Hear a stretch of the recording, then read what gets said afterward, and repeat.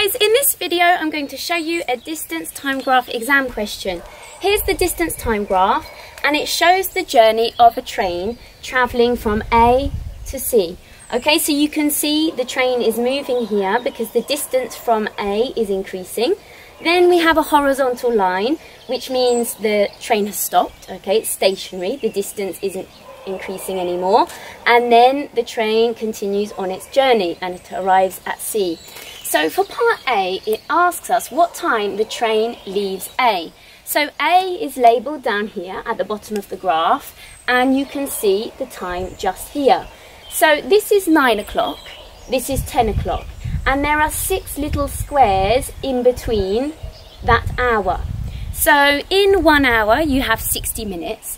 If we divide those 60 minutes by 6, because there are 6 little squares, we get 10, which means each little square along here is equal to 10 minutes. So if this is 9 o'clock, this is 10 past 9, and this is 20 past 9. So we know the train leaves at 20 past 9. So that's the answer to part 1. For part B, what time does the train stop at B? So in the question, it tells us that the train stops at B. Okay, so this is B here, okay, where the train is stationary. So again, you just look to see what time that's in line with. And it's in line with 10 o'clock. Okay, so that one's easy. For part C, how many minutes did the train stop at B? So remember I just said each little square along the bottom is equal to 10 minutes.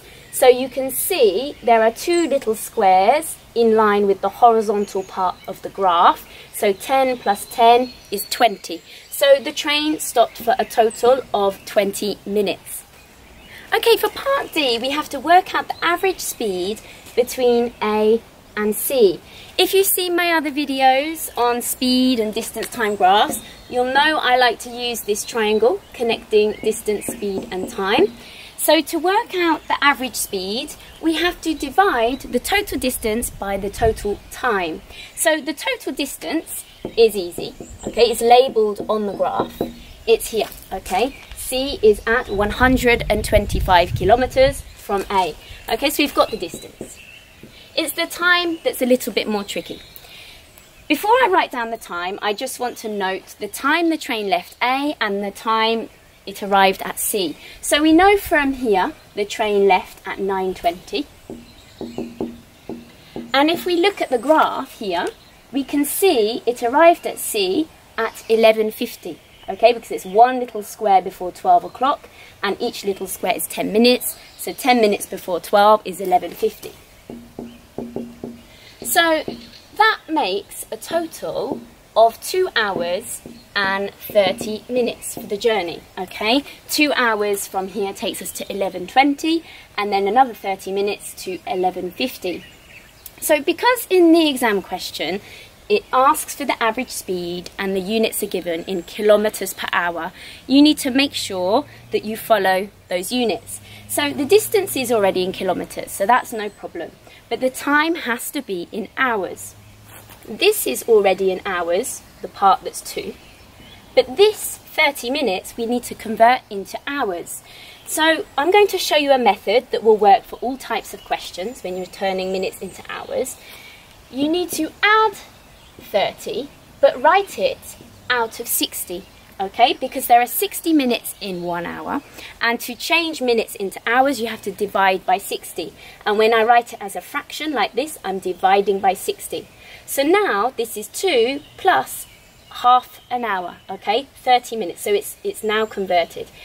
Now it's in this form, you can put it in your calculator and work it out, and you should get 50 kilometers per hour. Okay, on to the last part of the question.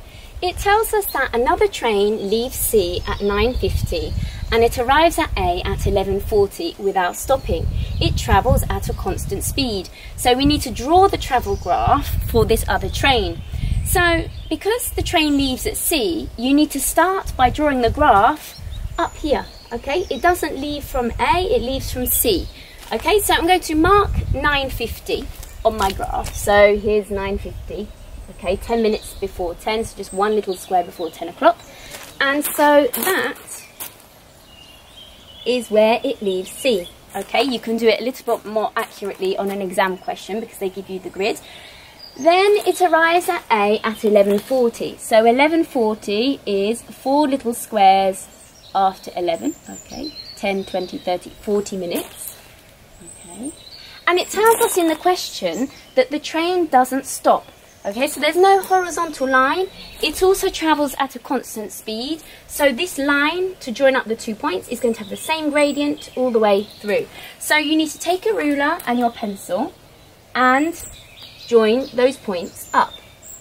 Okay, so mine's not really accurate because I've done it on a whiteboard without a ruler, but that's what you need to do. Okay, that's the idea. So that's part 1 of E. Then it asks us, at what time do the 2 trains pass each other? So they pass each other here, okay, where the 2 lines cross. So what you need to do, okay, you might get different answers if you do this with a partner, okay, depending on how accurately you draw this line. You need to look at your graph to see where the 2 lines cross. So if I look at my graph, it looks as if it crosses around 10:50, okay? So that would be the answer for mine. Okay, but if you had a little bit more or a little bit less than that when you did it accurately, that's correct as well. I think in the mark scheme they accept anything between 10:40 and 10:50. Okay, so they allow a little bit of a different answer for this type of question. Okay, so just make sure it matches for the line that you've drawn on your graph.